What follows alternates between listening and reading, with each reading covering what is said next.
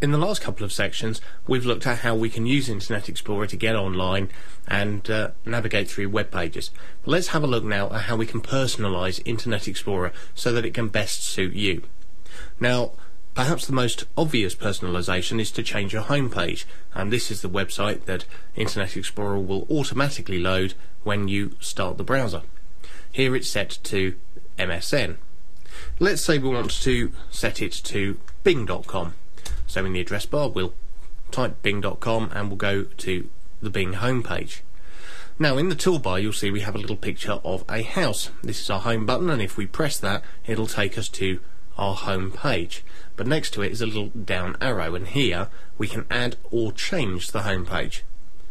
We can set it the current page to be our only home page, or we can add it to tabs, and you can have several home pages open in different tabs when you start Internet Explorer if you want to. We'll set this as our only home page. You also have an option, you'll see here, to remove your home page. If you're on a computer where you have very limited internet bandwidth, you can not have a home page at all, so that Internet Explorer will load without loading a page, conserving your valuable bandwidth. Now in the Tools menu, let's go down to Internet Options and have a look at what's here. Now we'll see here on the General tab we've got several options. We can change our search defaults, we can change how tabs work in Internet Explorer 8, how tabbed browsing. We can even turn it off if we so want to. There are plenty of options in there. We can change the colours for web pages in Internet Explorer, perhaps to make text and backgrounds high contrast to make them easier to read.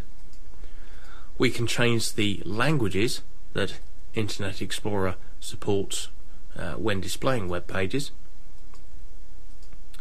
We can change the fonts that Internet Explorer displays web pages in. This can make text much easier to read. And there are accessibility options here as well to, again, make websites much easier to read. Then we'll go to the Content tab. In the Content tab we can change the autocomplete settings. Now autocomplete is a feature which allows the browser to predict what it is you're typing, especially if it's something like a username or an email address that you've typed before. And here we can modify the autocomplete settings and we can change those. Then in the Programs tab there are options here for setting default programs. Now let's say you want to email web pages or send links a lot from Internet Explorer, and you have an email program installed on your computer. Here you can choose which email program, if you have more than one, or if it's not configured correctly, you want to use to set those programs.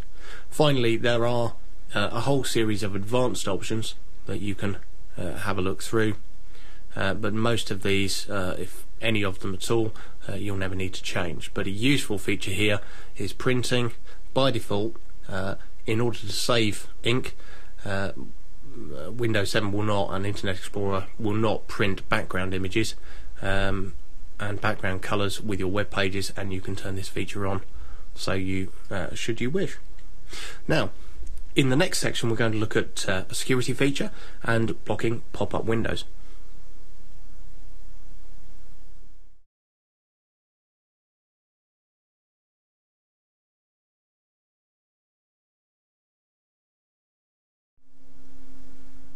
Now that we've looked at how you can personalise Internet Explorer, let's have a look at how you can keep yourself safe when you're browsing the internet. Now, one of the most annoying things on websites are pop-up windows. By default, they're blocked in Internet Explorer, but you may want to change the settings. So here's how. In the Tools menu, you'll see an option here for the pop-up blocker.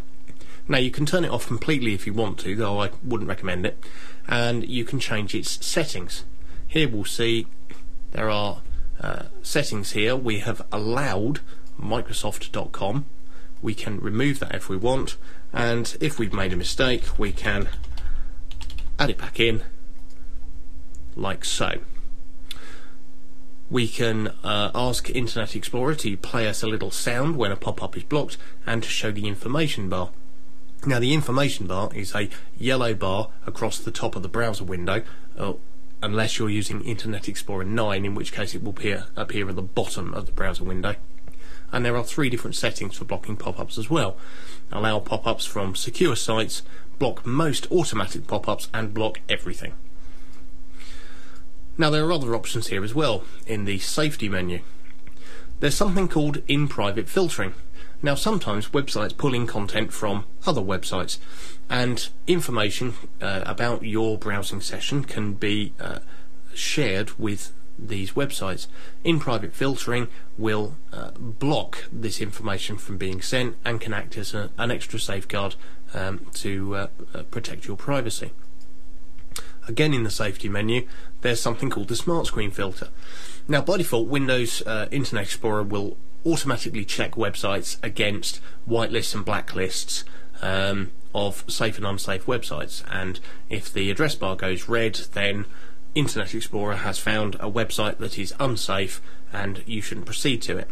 If you find one, then you can automatically report this website as being unsafe directly to Microsoft, or if you're not sure, you can check the website by clicking this.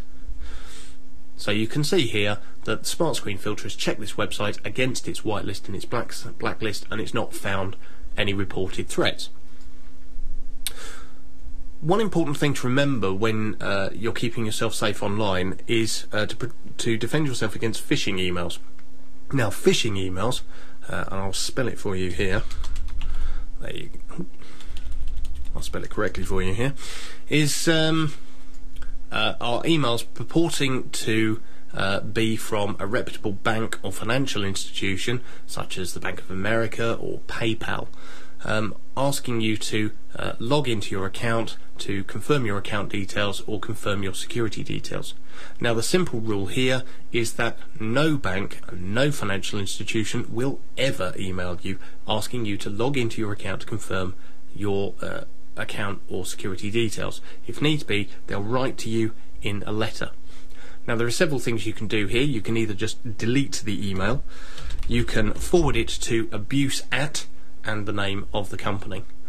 But if you're in any doubt, don't click on the link in the email.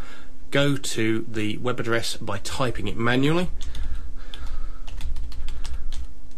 So we'll go to bankofamerica.com and we can type it manually, and if it is a legitimate link, then that link will exist. And we can see here that the address bar has turned green. Internet Explorer recognises that this is a safe website.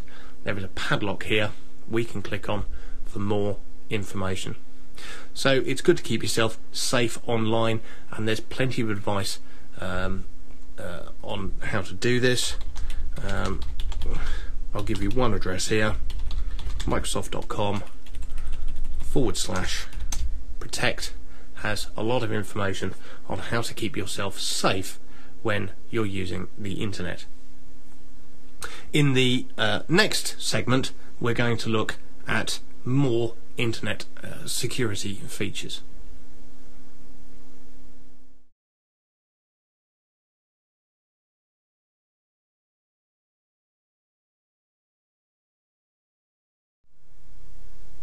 Now that we've looked at some of the ways you can keep yourself safe when you're on the internet, let's have a look at the different security settings within Internet Explorer itself. If we go to the Tools menu on the toolbar and select Internet Options, we'll see here 2 tabs: Security, Privacy. In Security, we have different security zones: Internet, Local Intranet, which is a local network, Trusted Websites Only, and Restricted Websites. You can choose a security zone that best suits you, which will probably be Internet, but even so, there are different settings and customizable settings for this zone. You'll see here a slider giving you different options for websites and the content on those websites. There's also a custom level button where you can enable and disable specific website features, though you will probably just want to stick with the slider. If you're very concerned about your internet safety, you can turn this up to high. As by default, it's on medium high. There's also a privacy tab.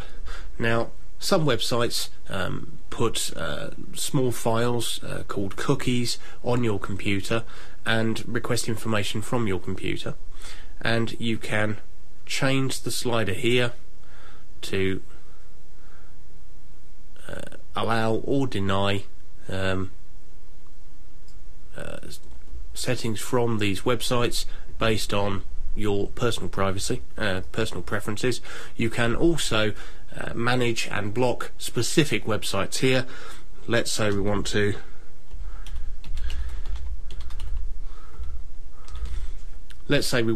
allow Microsoft.com to have full access when it comes to putting cookies on our computer, but we want to block another one. You type the name of the website you want to block and press the block button. Click OK when you're happy. There are plenty of different settings here, and they're all explained in simple English, so you'll be able to choose the settings for your security in Internet Explorer that best suit yourself. In the next segment of this section, we're going to look at keeping your children safe online and parental controls.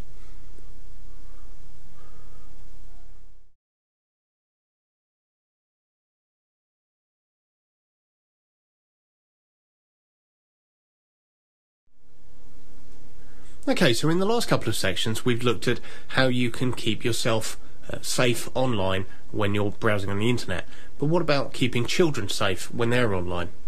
Now we can see here on this website there's a download for Windows Live Family Safety, and this is a part of the Microsoft Live Essentials suite of software that includes Messenger and Windows Live Mail. This adds as extras to the parental controls in Windows 7 and allow you to block or allow individual websites based on blacklists and whitelists of unsafe and safe websites that's automatically maintained by Microsoft. But there are controls built into Internet Explorer. If we go to the Tools menu and select Internet Options, we can see a Content tab. First of all, at the top there's a link straight through to the parental controls in Windows 7. There's also something called a Content Advisor. So if we click on this, then we can see here that again there's a helpful slider, and we can block some websites based on, as we can see here, things like alcohol use, gambling, tobacco use, language, sexual material, and so on. So here we have a slider control to allow us to block websites except only in artistic, medical or educational contexts, or we can block them all completely. Now this isn't a catch-all, this isn't perfect, so I would always recommend proper parental control and web filtering software in addition. However, you can allow or block specific websites yourself in the same way as we've seen with in the previous couple of segments. So you can type in website names and you can say always allow this website or always block that website by clicking the always or never buttons. There are other controls here allowing users to see websites that have no rating at all, and you can maintain your supervisor administrator password here at the same time. But as I say, you can download Windows Live Family Safety from download.live.com, and there are plenty of other third-party parental control and family safety packages available on the internet as well. In the next section, we're going to start looking at how we can change some of the visual elements in Windows 7 and how we can customize it to suit our own needs.